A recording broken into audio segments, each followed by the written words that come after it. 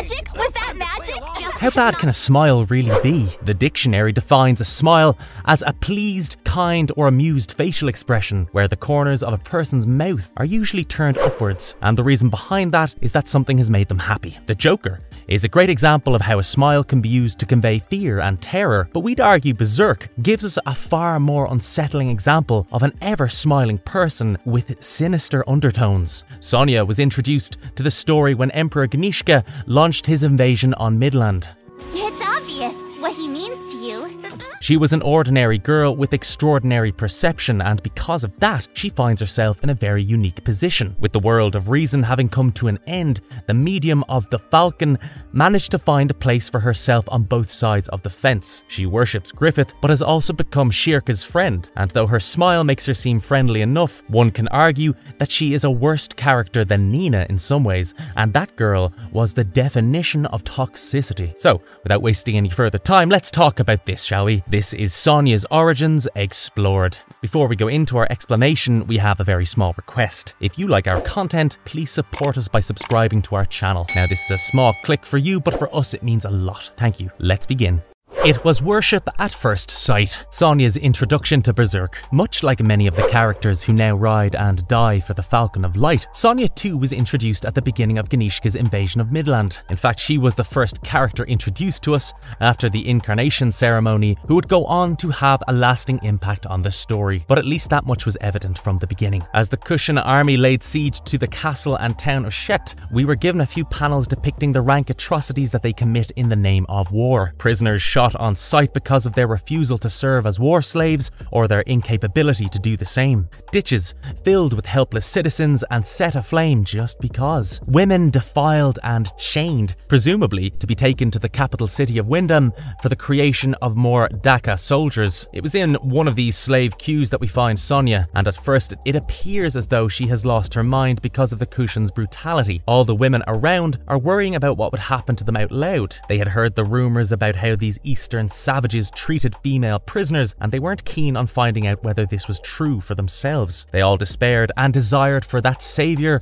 from the 100-year war to return and deliver them from their predicament. But one little girl's words put the winds of fate into motion. As the women around her pleaded for the White Falcon to return and save them from these Kushan savages, a young blonde-haired girl started muttering that their helping hand is coming. Her eyes were broader than daylight, and she stared ahead of herself as if she was in a trance. One of the captives asked another why she was behaving like this, and we're told that the girl saw her parents being burnt alive by the Kushan. She speculated that this was the reason for her seemingly mindless mutterings, but the girl remained adamant that the Falcon of Light was coming to save them. She heard the wind whisper it within her ears, and Sonia would be proven right by the end of the chapter, when Griffith just shows up outside of Shet in the middle of the Kushan main army with nothing but a horse and armour. Sonia is one of the first people to realise that the man who had just materialised on the field of battle was none other than Midland's guardian angel Sir Griffith, the White Falcon. But following his ascension, the helping God Hand member Femto was perceived by the blind white sheep and sinful black sheep as the prophetic saviour known as the Falcon of Light. So when Zod and Locust showed up and started fighting the Demon Master, that was the name by which Griffith was addressed, and it stuck with the Midlanders watching his first miracle. The Falcon of Light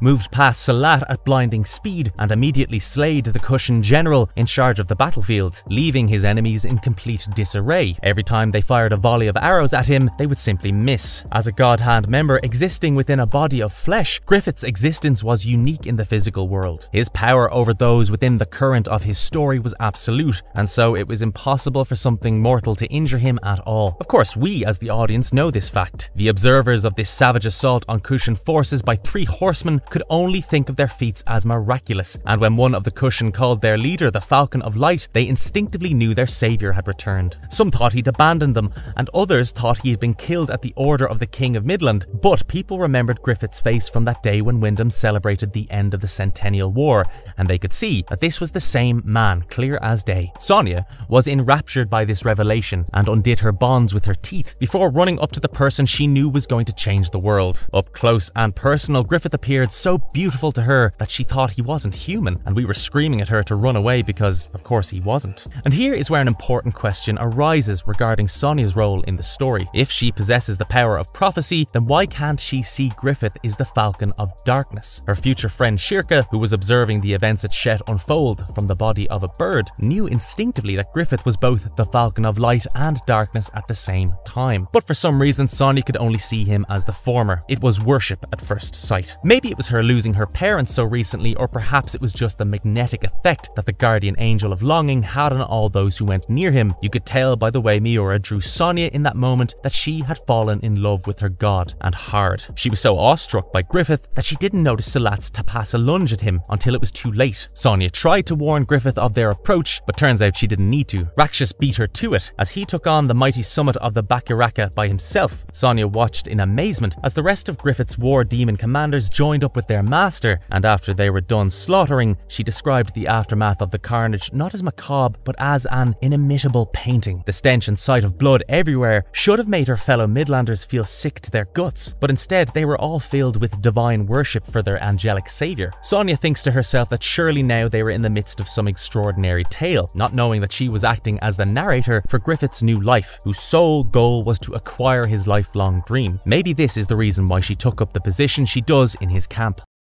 The medium of the Falcon and a prophetic telepath to boot. Sonia's role in the reborn band of the Falcon. The next time we see Sonia surface in the story, it's also on a battlefield, but this time she's on the side doing the attacking. The small fiefdom of Lumius was under heavy attack by Kushan forces. The local lord and a few of his sons had died trying to protect it from Ganishka's savage war machine. Mule Wolfflame, the youngest and only surviving member of that noble family, was intent on protecting his citizens regardless of whether Griffith's liberation army arrived or not. His chivalrous intentions were rewarded so instantaneously that the appearance of the band of the Falcon must have felt like a miracle for Mule, but for Sonia and Griffith it was just another day at the office. As the Falcon of Light and his war demons mowed down the Kushan forces with the stunning arrow formation, Sonia used her telepathic powers to warn Mule of an incoming volley of arrows before he ran straight into it. And if you thought that was impressive, then the seer had something even better up her sleeve. Sonia had the unique ability to perceive the flow of thoughts and emotions. In any scenario, she could pinpoint the person who formed the heart of said scenario. This was especially useful on a battlefield,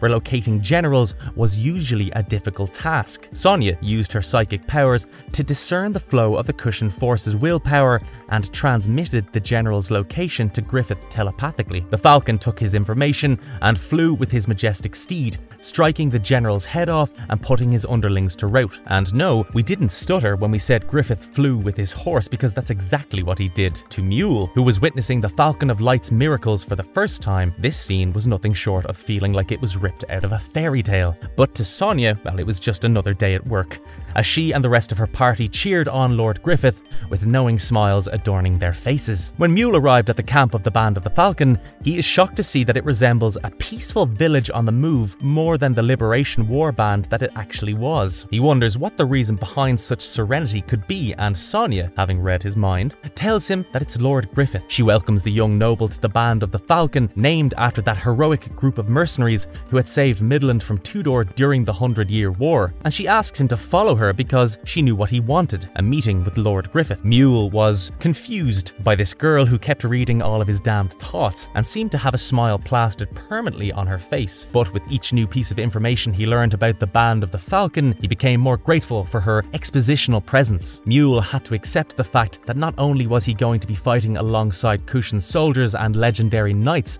like Sir Locus and Grunbeld, he was also going to stand shoulder by shoulder with the war demons, whom he could even tell were something inhuman. If Sonia had not been with him, he could have easily lost his life in the war demons' encampment, but thanks to the medium of the Falcons, he made it out of there alive. But it was in this part of the Band of the Falcons war camp that we start to take notice of two very unsettling things. One, Sonia didn't exactly know what the war demons were, and two, she didn't really seem to care. We, as the audience, know that the apostles are the worst creatures to ever exist in the physical world. As beings driven solely by ego and desire, their job was to hate humanity and live to be hated by them. Mankind and apostles are diametric opposites, and we're sure if Sonia knew exactly how an apostle was made, she would have had her reservations in following Griffith so blindly. But then again, she saw her parents burn burned to death in front of her very own eyes, so who's to say she would even care if she found that out? Even when she was being threatened with being turned into a meal by one of Griffith's apostles, she remained unbothered, telling him that she would complain to Lord Griffith personally. When Grumbold told her to enter the war demon encampment, after informing him henceforth, she telepathically offered to bring a corpse for the same war demon that was trying to eat her a moment ago. On one hand, it's pretty gutsy to walk into a forest full of apostles unarmed and unbothered, but on the other hand, it's also quite stupid, wouldn't you agree? Sonia's promise of a fresh cadaver to the apostle who almost ate her seems like a charming little socializing tactic, but with the context we have, it's horrifying that a teenage girl is just going along with whatever is happening, and it's this context that also makes her adoration for what happens next so disturbing. When Mule and Sonia reach the Falcon of Light, the former is extremely unsettled by the white wisps that are floating about Griffith's head. Sonia explains that those wisps are the souls of the deceased who gave up their lives in the service of the Falcon of Light and are now being granted a final audience with their kin and loved ones. Mule is understandably creeped out by Sonia finding the souls of the dead pretty, but he can't deny the borderline miracle that he was witnessing with his own eyes. Once the ceremony was over, Mule remained apprehensive, but Sonia was all smiles as usual. She leapt at Griffith and crushed him with a tight hug. The Falcon of Light thanked his seer for her work on the field that day, and Sonia told her idol it was nothing and that her power actually grew stronger in his presence. This is when Mule walks up to Griffith and asks a question that most Berserk fans had on their minds when this particular chapter came out. Where exactly did the souls of the deceased end up going to? Griffith said they go to a place where they become one, but Mule follows his query up by asking whether that place was heaven. Before he could ask about the other afterlife destination, Griffith simply told Mule he would find out for himself when the day came for him, and then added the young nobleman to his band after Mule too fell victim to instinctive reverence for the Falcon of Light. From this moment onward, the young Lord of Lumius became a brother of the Band of the Falcon and was assigned to be the sworn shield of Griffith's medium Sonia. Rarely would the two be seen apart from one another, but it's worthy to note that Griffith would always keep his human companions far away from his magical conquests. When he sent his war demons to attack Flora's Spirit Tree Mansion and then Ganishka's Demon City of Wyndham, Sonia and Mule were noticeably absent from the action. They would resurface around 50 chapters after their last appearance, and it would be in a city filled with humans. As the Black Swordsman party finally reached the holy port city of Vertanis, they were unaware of just how close their group was to the reborn Band of the Falcon. Had Guts been aware of the fact that Griffith was nearby when he was talking about the White Falcon to Isidro, we think Vertanis would have had an ugly introduction to the Berserker army. But it's interesting that Miura decided the intersection between these two groups should be explored through their respective youngest members, which is why Sonia's meeting with Shirka is such a turning point in the story for us, because we, like Shirka, are aware of the nature of Sonia's beloved master, but we get this close to her finding out as well.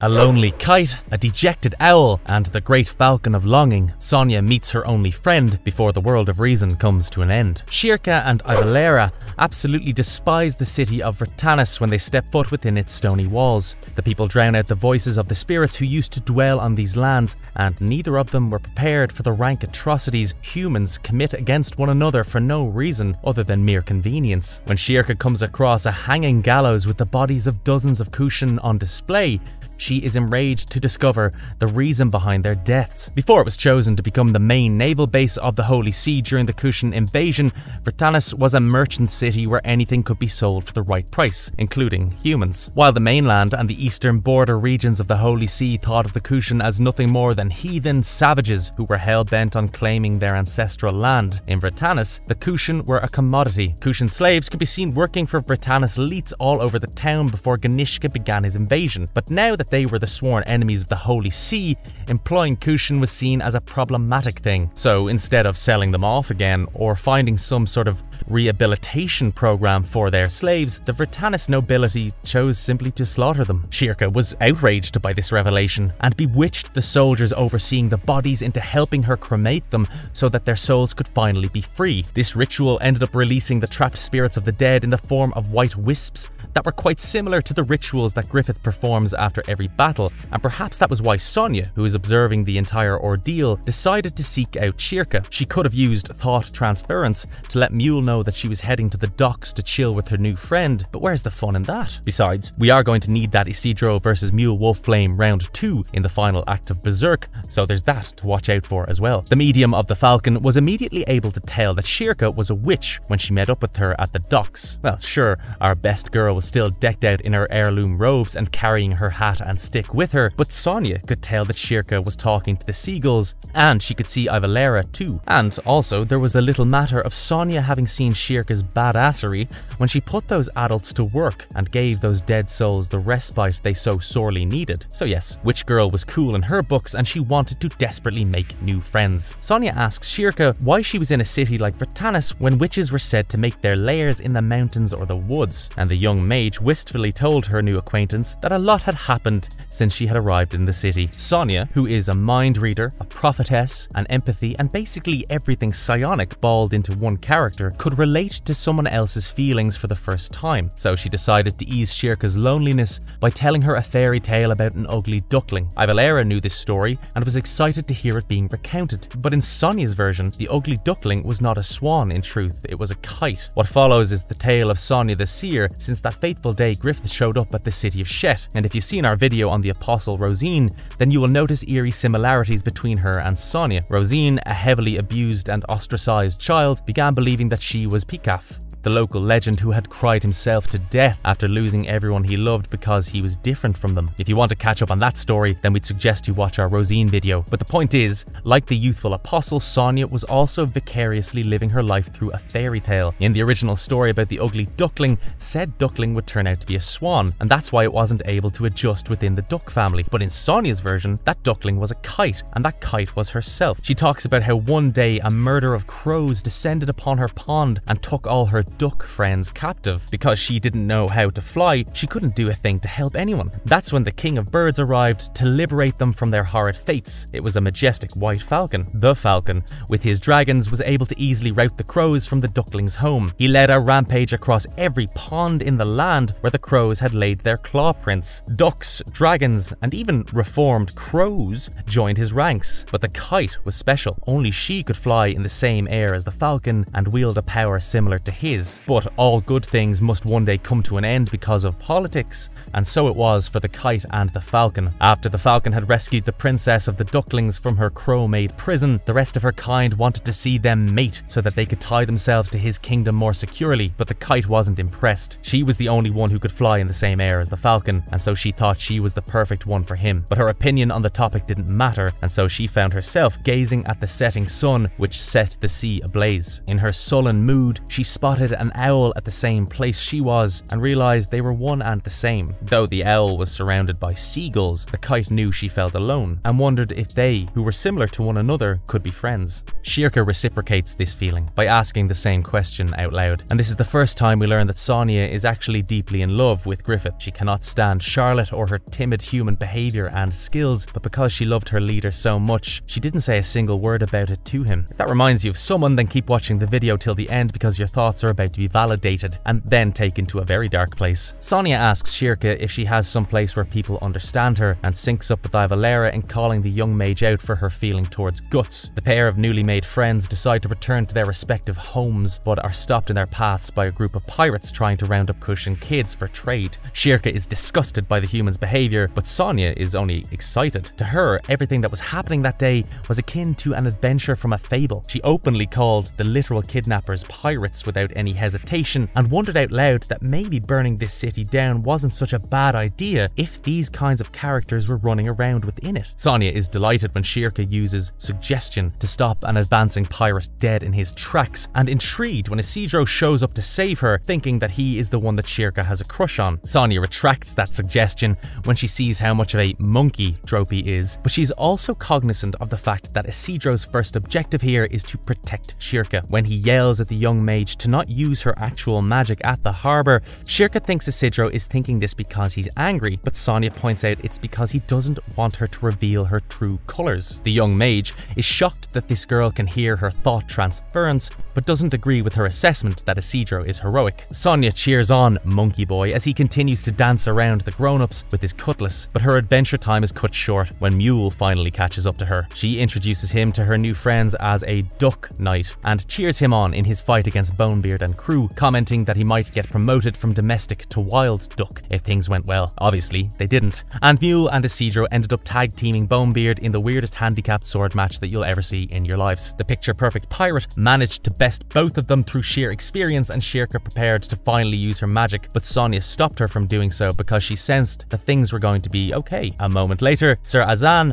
the former vice commander of the Holy Iron Chain Knights and Farnese's subordinate, rose from the boat that doubled as his bed at the docks and started clearing house. Sonia, Mule, Shirka and Isidro used the distraction provided by the mustache knight to get away with the Cushion kids that they had managed to rescue. The young nobleman wonders how their escapade went so swiftly, but Sonia and Shirka simply told him it was their little secret. When Mule asks her what she wanted to do with the kids, she told him that they were going to take them along, of course. Mule, who was used to Sonia's impulsiveness by this point, sighed an annoyed breath, but the medium remained adamant. She did not wish to smear mud on a happy memory, and besides, their leader wasn't so cheap as to turn away rescued children. Oh, and if Shirka wanted to, she could join up with them as well. Sonia appealed to her hard on the basis of joining a melting pot of humans and inhumans who managed to coexist with each other despite their differences, unlike the young witch's experiences in Vertanis. Sonia entices Shirka with the promise of acceptance, and for a moment, her heart wavers. Then she senses Gut's thought transference and realizes she does have a place to call home after all. Shirka politely declines Sonia's gracious offer, and the medium is seriously disheartened at the rejection. But as always, she takes it in great spirit. Sonia instead switches the topic to the man at the gates, who she realizes is Shirka's actual crush, and after finally introducing themselves to each other, the two friends part ways. The soaring kite, despite being turned down, leaves her owl friend with a promise and a premonition. She declares that she and Shirka will see each other once again, but also tasks her with getting away from Vertanis as soon as possible. Because Sonia, as a prophetess, could see and communicate events that were going to unfold in the future, and just to make that reunion so much more worse when it does happen, neither the kite nor the owl recognize the place they will have for each other once the world of reason comes to an end. After returning to camp, Sonia is once again peeved by the fact that Charlotte is the one who is supposed to receive Griffith's love and affection, and she seeks out Irvine deep within the woods. The apostle and the medium open up to one another, and for the first time, Sonia acknowledges out loud that she is tired of feeling lonely because she is different. Her whole life she was able to see things people couldn't, hear things people couldn't, but now she had found someone just like her, and he was out of her reach. Sonia went to sleep, thinking how alike her and Shirka were in that regard, but while she was dreaming of a kite and an owl playing in a moonlit forest, the world of reason had started to come to an end.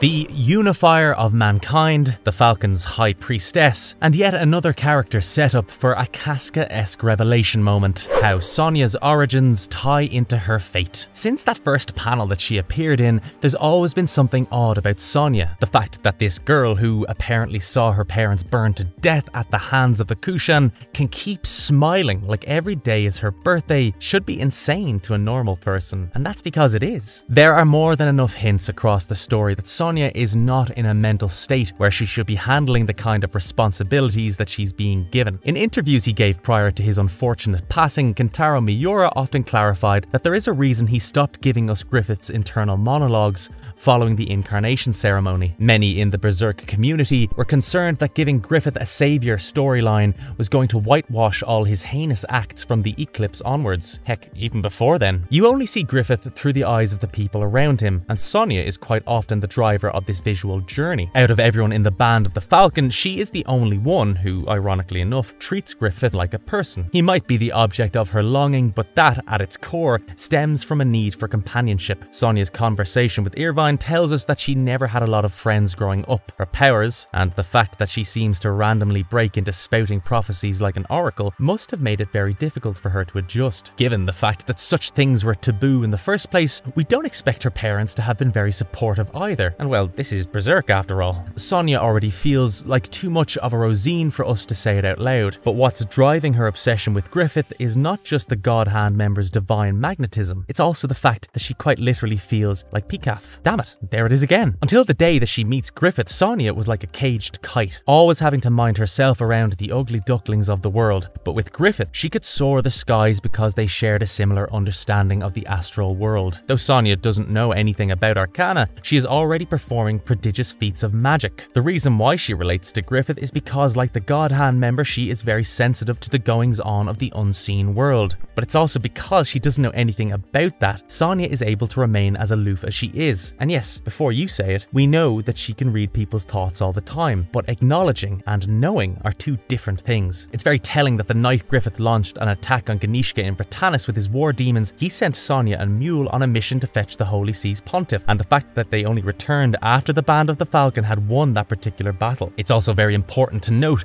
that Griffith never once tells Sonia off for her over-attached behaviour. We think this is because Sonia is filling a role in the reborn Band of the Falcon that we can only see ending in tragedy. Before the arrival of the Black Swordsman, Casca was the only person who worshipped Griffith both as a leader and as a man. Even the White Falcon didn't realise that he was growing fond of her, as is evidenced by the brief vision he has of a family with her right before triggering the 5th eclipse. But after everything Femto has done to the former unit commander, we can't imagine Casca returning to Griffith in the same capacity. Someone else needs to fill in her role, as most of Griffith's high-ranking apostles seem to be just replacements for the OG squad, and we can just see that burden falling to Sonia. And this is why it terrified us when we saw what she did during the final confrontation between Griffith and Ganishka's forces. As the Kushan Emperor rose from the bowels of the astral world in his Eldritch Shiva form, Sonia, in her oracle trance, declared it to be the beast of the end, the one who brings an end to the world of reason. It's hard to deny her statement, as Shiva was literally raining down hellfire upon Wyndham and creating hundreds of pseudo-apostles with every step it took. Sonia, who was out of her trance now, got really annoyed that Griffith told her to stay with the pontiff during such a dangerous battle. We felt Mule when he asked her to listen to reason for once, but what she did next was perhaps more dangerous than running straight into the mouth of one of Ganishka's spawns. Initially, Sonia listened and stayed back with the rest of humanity as Griffith advanced his war demons to meet the pseudos in battle, but once the God Hand commanded his servants to assume their released forms and the land outside Wyndham turned into a demonic battlefield, even Sonia couldn't help but be shocked by what she was seeing. It's only there for a couple of panels,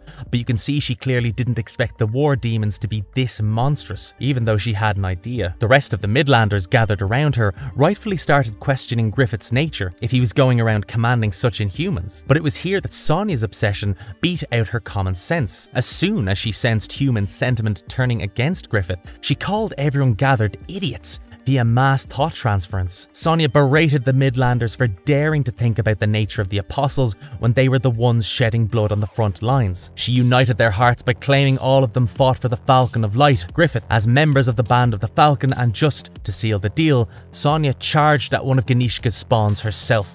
Mule began giving her chase because, for all her bravado, Sonia couldn't swing a sword to save her life, but he didn't need to. Irvine had it sorted for him. The Hunter Apostle saves Sonia from getting herself killed and chides her for her childish peeving, but also commends her for bringing Griffith's forces together. Had Sonia not given that speech, the Band of the Falcon could not have performed the miracle of having humans and inhumans fight alongside each other willingly. We are in agreement with Daiba when he said this was highly unprecedented, given the abominable nature of apostles. But we think his thoughts got lost somewhere in the field of battle, which is why Sonia couldn't pick up on them. If she had, she might have realised just how majorly she was messing it all up. As Sonia rides on Irvine's belly, Griffith flies up to Ganishka's head with Nosferatu Zod, and, with an assist from Skull Knight's Sword of Actuation, triggers the great roar of the astral world. Sonia was ground zero for the events of Fantasia, and once the new world was born, she became the second most important asset for mankind, after Griffith, of course. As the medium of the Falcon, Sonia became a high-ranking member of the Holy See. Her duty at official funerals was to use her power to guide the spirits of the dead towards their relatives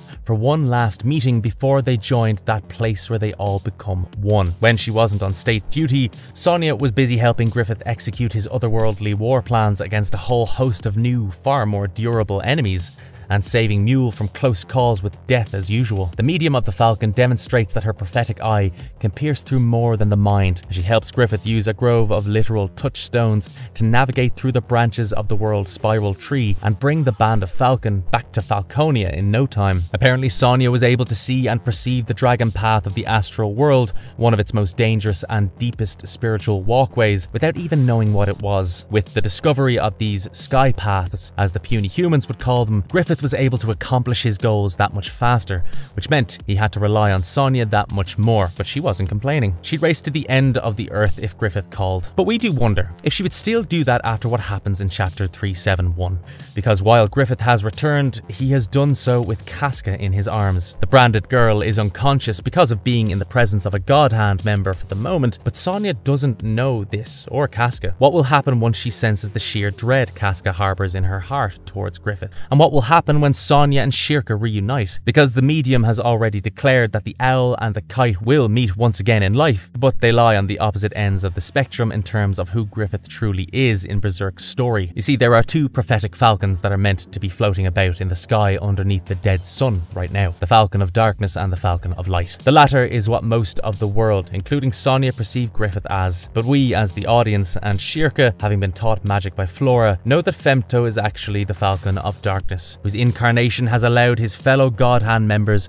to take form in the physical world as well. As of now, his goals for humanity, whom he has cooped up in the massive sacrificial pen that is Falconia, remains unclear. Knowing the pattern of events in Berserk, it might very well be another massive human sacrifice ritual for yet another insane demonic advent. If that is the case, then Berserk's final arc is going to have something that will make the Eclipse feel tame in comparison. And sticking with that line of thought, Sonia becomes key, because once she realizes how wrong her perspective has been so far, she could end up becoming the key to bringing Femto down. There are so many things that are possible thanks to Miora's ability to set up big events with such intricate details, but alas, we're all going to have to wait for an announcement to see if we even get the Sonia Shirka reunion. As of today, it has been over 3 months since chapter 371 came out, and there has been no announcement from Studio Gaga or Koji Mori regarding its resumption. Hopefully that will change in the summer, but one thing that will not change is how intrigued we are by Sonia's future. While the aloof and abused teenage girl didn't know any better before getting stuck between a rock and a hard place, it will be interesting to see if she tries to get out of it, or lets it crush her into despair, like Nina did all those chapters ago.